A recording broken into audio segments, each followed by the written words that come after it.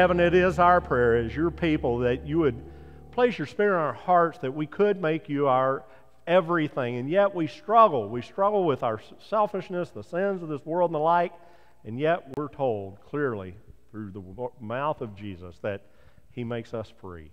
Help us, Lord, to be free and to make you everything, to hear your word this day, that it might penetrate our hearts and our minds. In Jesus' name we pray. Amen. You may be seated. So, today is Reformation Sunday, right? We celebrate the Reformation close to October 31st every single year. You know, October 31st of 1517, we celebrate that day as the day that Martin Luther, the Reverend Dr. Martin Luther, placed the 95 Theses on the chapel door in Wittenberg as he stood against the selling of indulgences, the Roman Church's practice of that time of selling indulgences. And I know in many people's minds that is the time that the Reformation started, okay? That's when the Reformation started. So last year, for instance, let's step back about a year ago, okay? Last year, we celebrated the 500th anniversary of the Reformation on October 31st, or on Reformation Sunday we did it, and it was a great and glorious celebration, okay? And it was a time when we came together to recognize Dr. Martin Luther, Reverend Dr. Martin Luther, and his contributions to the Christian church. Now, mind you, we always gather each and every Sunday to worship our Lord, our God, Father, Son, and Holy Spirit. We worship our Lord. But sometimes we find people in our lives that are worth imitating, right? Yes, Jesus came, and His life and ministry, as recorded in Scriptures, is something to model for our lives. But then God places those people right in our midst that we say, wow, I wished I could be like them, right? So as I say, step back a year as we were celebrating the Reformation 500th anniversary, and some of you may have been, I think it was at the 9 o'clock service, that we all stood up, turned around, and waved, and they took our picture from the balcony. Well, what happened with that picture was that it was sent to St. Louis, to our church body's headquarters, for a contest. And guess what? We won the contest, right?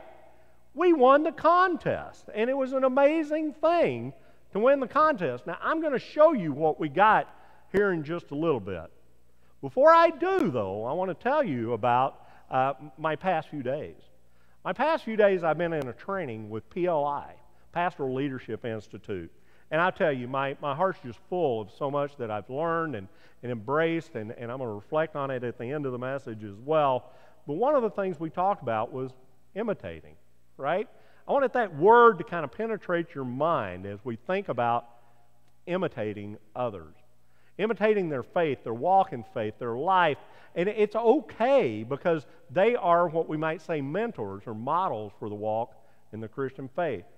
And so that's really what the Reformation is about.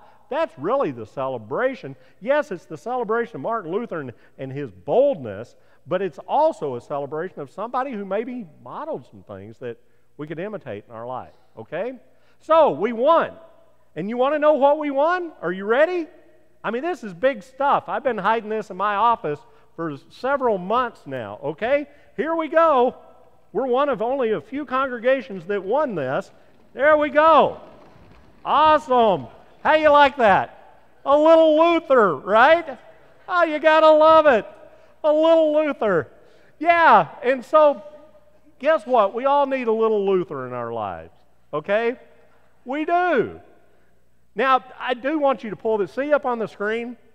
This is in Wittenberg, and in Wittenberg they had taken a monument to Luther out to refurbish it, and they commissioned this artist, Ottman Horg is his name, and there were 800 of these things out there. You can see people walking amongst them.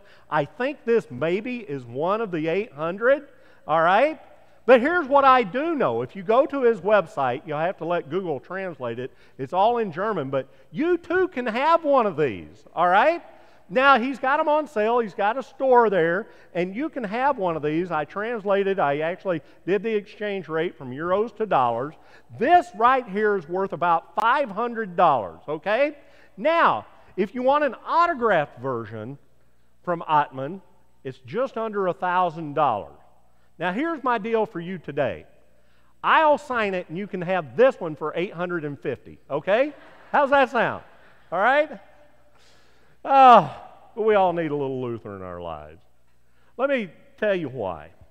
See, a lot of scholars believe the Reformation, at least in Luther's mind, didn't really start with the nailing of those 95 Theses. Actually, he recorded a time in 1519 when he was struggling. He didn't fully get the gospel yet. He had what some people know it as the Tower experience, right? So Luther, here's the story.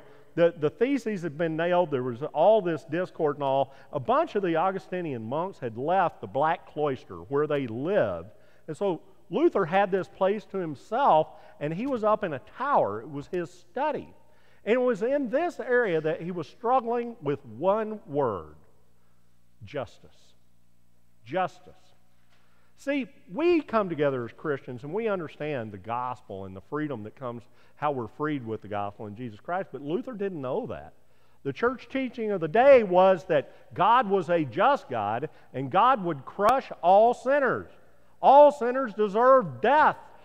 And he struggled with this justice of God. As a matter of fact, in Romans chapter 1, verse 17, this is really where he was just wrestling with it. He meditated day and night and could not understand a God to be loved and to be worshiped and revered who would crush sinners. It was that simple. As a matter of fact, he's quoted in one of his writings. He said, "I do not love, yes, I even hate the righteous God who condemns sinners." Those are powerful words from this man we celebrate.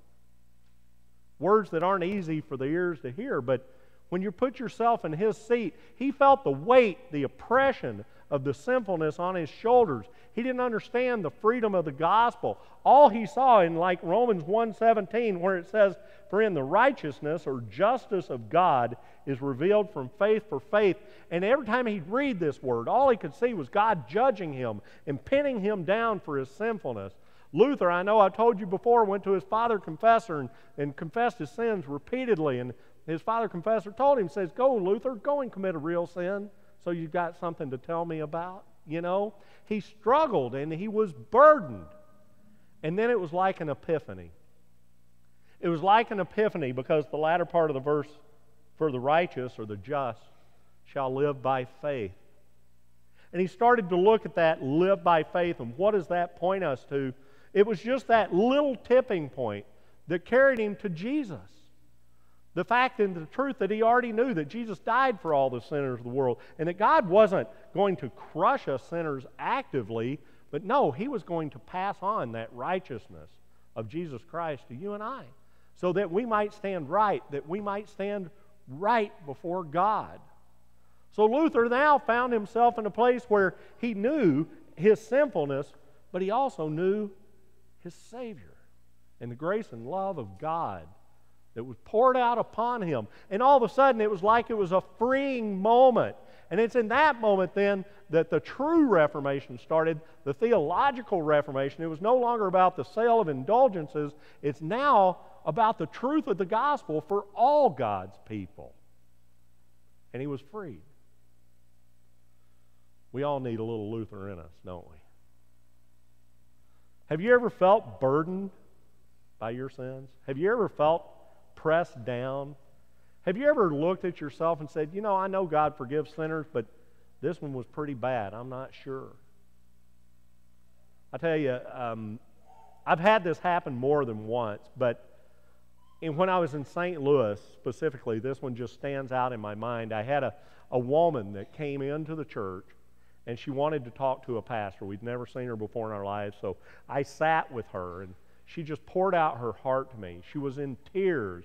She was a person that struggled with alcoholism. She'd been clean and sober for a short time, 6 months, a year, I forget exactly. And she was like, but God can't forgive me for what I've done. And she talked about how she had been offensive in her drunken stupor towards family, friends, and everyone, and how they've all ostracized her because of it. But God can't forgive me. And I continued to say, you're pouring out your heart to God. And I tried to usher into the seat of the cross so that she could see forgiveness in Jesus Christ. But yes, but God won't forgive me. And this conversation, it lasted for a very long time. She kept coming back to the very same place. I'd try to take her to the foot of the cross, and she would continue to go back to the fact, but yes, God can't forgive me. Ultimately, we had a prayer, and she left, carrying that burden. And that sticks with me because that was one of the lowest points in my ministry. To have somebody, and you're trying to proclaim the goodness and the love of God given to Jesus Christ so that she might know the freedom from her sins, and she wouldn't hear it. Have you ever felt burdened by your sins? But Jesus wants to give us freedom. And that's what we see in the gospel lesson for today. In the gospel lesson for today in John chapter 8, we see Jesus engaging a people. I want to actually go back to chapter 7 because he was in Galilee. You got to understand, Jesus' ministry primarily was all up in Galilee, his home turf, you might say. And occasionally he dipped down into Jerusalem. This was one of those occasions. And so it was the Feast of the Booths, and he was talking with his family, disciples. Are we going to go? And Jesus says, no, I can't go at this time. Well, the scriptures tell us, it says, but after his brothers had gone to the feast, then he also went up, not publicly, but in private, okay? So you would think Jesus is going incognito, but this wasn't the case at all because, as it is true with Jesus, where did he find himself? In the temple. And as he was in the temple, then he began to teach. And his words were obviously amazing people. And it's interesting because the Jews, some of them knew who he was, and there was division among them as to who he was. As a matter of fact, in John chapter 7, it says, when they heard these words, some of the people said, this really is the prophet. Others said, this is the Christ. But some said, is the Christ to come from Galilee? Has not the Scripture said that the Christ comes from the offspring of David and comes from Bethlehem, the village where David was? And so automatically you've got skeptics in the crowd. Little do they know that Jesus was the offspring of David, born in Bethlehem, okay? And so the skeptics arise, enemies are in his midst, and now you've got a group of religious leaders that throw a woman thrown at Jesus' feet, throw this woman who's committed adultery at Jesus' feet, and they say, you know, according to the law of Moses, she's supposed to be stoned to death. What do you say? And Jesus says, let he who is without sin cast the first stone. And at that, the people parted ways. Jesus continues to teach. And then he found himself amongst a very specific audience in today's reading. These were people who were believing. They were believing something, but I think they also reflect part of the trouble in our world as well. See, our reading today began, so Jesus said to the Jews who had believed in him, if you abide in my word, you're truly my disciples, and you'll know the truth, and the truth will set you free. I don't know about you, but those are just very warm words to my heart. If you're my disciples, abide in my word, you'll know the truth, and the truth will set you free. And yet, while that sounds warm to us and inviting, to others it's not, and these people included. Because they responded and they said, we are offspring of Abraham and have never been enslaved to anyone. How is it that you say you'll become free? They weren't hearing. He was trying to reveal the truth to them, but they weren't hearing. They're reflective, in my opinion, of people in today's world that are, at best, they're ambivalent towards Christianity, and at worst, well, they're enemies of Christ and of you and me. People who want to spit in the face of God. People who'd like to see you and me removed from this church and this building torn down. People who are just haters to the nth degree. They won't believe. They don't want to believe. And they're just pressing against Christianity with all the means that they have. They need Christian freedom just like everybody else does. Jesus goes back now to this audience and he says, truly, truly, I say to you, everyone who commits sin is a slave to sin. My friends, that's a starting point for all of us. Luther knew it. That's what he struggled with, and we know it. And we come to worship and we're reminded that that's part of who we are. It's part of our DNA, but we live in this tension because we know the latter part of what Jesus says is true for us as well. He goes on to say, the slave does not remain in the house forever, the son remains forever. So if the son sets you free, you will be free indeed. My friends, the son has set us free. We live in this tension. Yes, we're sinners, but we're sainted. We're made free through faith in Jesus Christ. We've got a Christian freedom that breathes out of us. And what does that look like?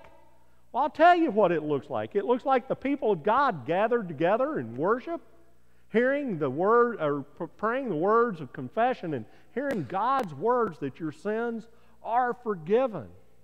What does Christian freedom look like? It looks like God's people coming together like we are here, singing praises to God and celebrating all individuals that maybe are people to be modeled in our lives in the walk of Christian faith. Christian freedom looks like people coming together and worshiping, embracing the sacrament of the altar and celebrating each and every person that's washed in the waters of baptism. Christian freedom looks like the people of God coming together and recognizing that we're families. You know what? You're my sister. And you know what? You're my brother. We're all family in Jesus Christ. That's Christian freedom, my friends. But Christian freedom's not only found in these walls, we're then made free to go out into the world and share the love of grace of God in and with others, both Christians and non-Christians alike. Both the people who are burdened by their sins and the people who are at best ambivalent towards Christianity. To enter into relationship and to see people with the eyes that God has. Because, see, God sees people through lenses of love. Oh yeah, His wrath poured out on sin, but His love is poured out on sinners like you and me. Christian freedom looks like a church that has a heart bent towards serving others when we're a sent people. And we've got our unique places and niches that we may be able to pour the love of God into the lives of others. Christian freedom looks like us collectively when we pull together and we do things like Operation Christmas Child, or we support missions in Haiti and Poland and wherever else God sends us. Right now we got the Natalas they've raised money to go to India and support missionaries. That's what Christian freedom looks like. We're secure in who we are as followers of Jesus Christ, and we celebrate that freedom that we have and carry that freedom into the lives of others. I want to tell you I told you I was going to share an experience that I had at this conference. An experience that I had at this conference that I thought was just powerful. It was yesterday. It was at the end of the day. It was the last thing we did. And we were worshiping, we were singing, we were praying over and being prayed over and the like, and they had this whiteboard up in the middle of the room. There were about 100 of us. There were about 100 of us, and we each got 2 sticky notes. On one side of the whiteboard, it said, the words were written, leave behind. And the other side said, take away. And so we were supposed to write on our sticky note just one thing after these 3 days we're going to leave behind, and one thing we were going to take away from that conference. And so everybody went and we lined up, and you got the microphone and you shared, I'm leaving behind whatever and I'm taking away whatever. And every person clapped and celebrated what that person had just shared. You know what I put? I just felt convicted. It was a moment where I was feeling weight, and I wanted to leave behind self-dependence. Self-dependence.